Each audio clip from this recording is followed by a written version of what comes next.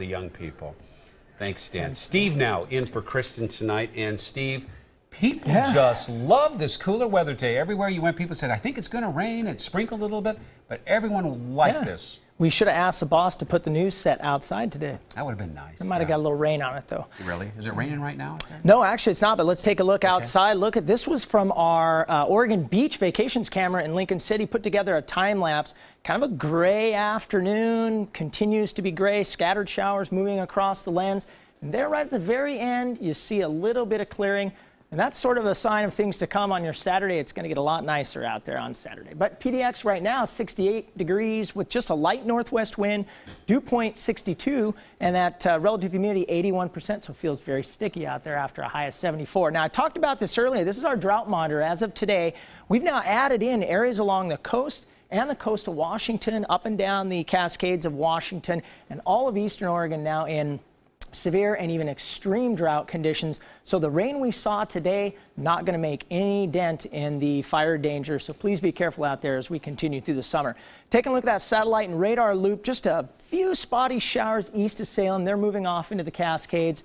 Seattle, they had a good lightning storm there this afternoon. That's the second time this week they've seen activity like that. We'll continue to see this die down throughout the evening tonight, and it's set stage for a great weekend coming up. So here's your cloud and rain forecast. Overnight tonight, just a few scattered showers on the west side. They clear out overnight, and then as we move into your Saturday morning, we'll stop it at 11:30. Just a few scattered clouds around northwest Oregon. Then we clear it out Saturday into Sunday, just a few brief morning clouds. All day Sunday looking very nice up and down the I-5 corridor. And if you're going out tonight, it's going to remain nice, 67 degrees your 7 o'clock hour, just a few scattered showers, and then we just cool it down a little bit.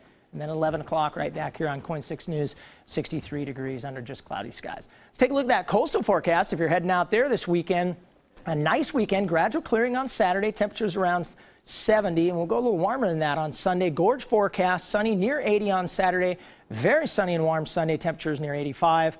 And then on your Cascades, Saturday about 75, 76. Sunday will bump it up to 73 under sunny skies. Eastern and central Oregon, temperatures right around 80 on Saturday, mostly sunny skies, and even warmer on your Sunday with continued sunshine. Coastal forecast for your Saturday, morning clouds, afternoon sun, warmer, temperatures right around 70 for daytime highs. In the valley, morning clouds, PM sun, warmer, temperatures right around 80. Eastern and central Oregon, mostly sunny, just a scattered shower in the morning. Madras, you'll top out at 83. In the Gorge and the Cascades, carbon copy forecast there, morning clouds, afternoon sunshine, temperatures mostly around 80 degrees.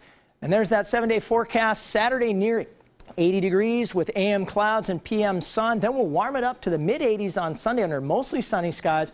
And Monday, Tuesday, Wednesday, all the way through the end of the week, Jeff, we'll keep it right in the lower to mid-80s and no rain. Okay, let me put you on the spot. You know weather, you've been around here a while. Do you think we have seen our last 90-degree day? Oh, no, I don't think so, really? Especially under an El Nino winter, or excuse me, El Nino summer. Yeah. We can see 90 up to as late as October 1st. That's the record. No kidding. Oh, yeah, and we've already tied the record from 2009. That's 24 days. Yeah. I think we'll end up somewhere maybe 26, 27, 28 days when it's all said and done. Man, it was a hot summer, huh? Yeah, maybe some more to come, but not in the next 7 days. Okay, thanks, buddy.